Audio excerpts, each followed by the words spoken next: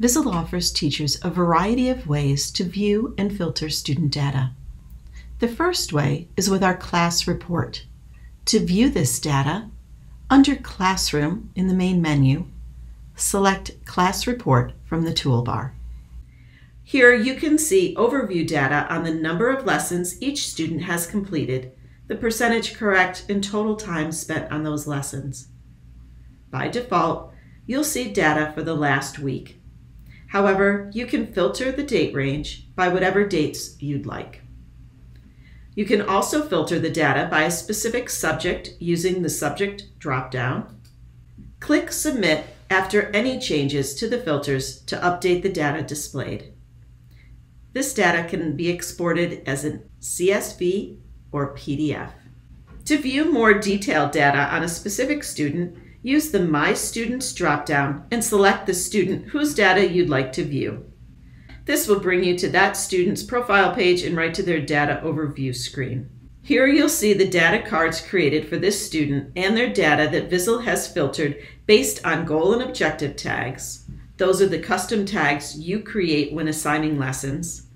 Or by curriculum units. Those are the auto tags created when assigning from courses or curriculum. If you'd like to learn more about how these data cards are created by Vizzle, we recommend viewing our video on assigning lessons. You can use our in-app chat and request a member of our support team to share a link with you for that video. On each data card, you'll see the tag name in blue at the top, the number of lessons that student has assigned to them with that tag, up to 5 of the most recent data points, and the mastery criteria.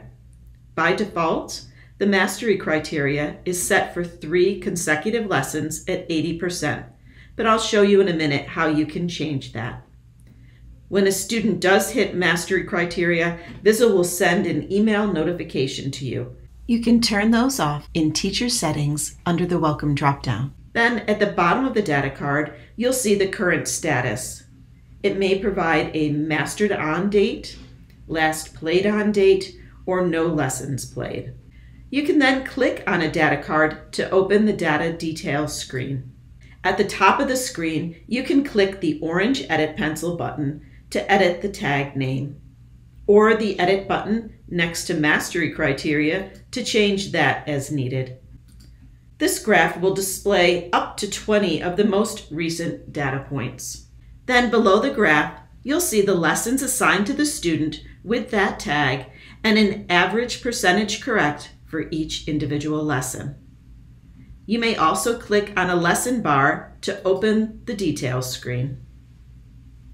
Also, any standards the lessons align with are at the bottom. Those will vary depending on the state your account is associated with. Back up at the top of the screen on the right, you have the option to print this report and archive the tag and all the lessons associated with that tag. Archiving the lessons will remove them from the student's active lesson list, and they will no longer see them when they log into Vizzle with their own username and password. Click Close in the top right corner to close out the data details screen. The final data option Vizzle provides is our detailed report. From a student's data overview screen, click the orange detailed report arrow. You are provided with several report filter options. The start and end dates, which by default are set for the last 3 months. Start and end times, which are set for full day by default. Since this report will include partial lesson completion data, you can choose to select only completed lessons.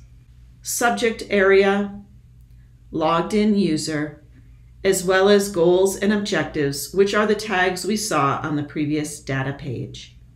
After selecting your report criteria, click Submit.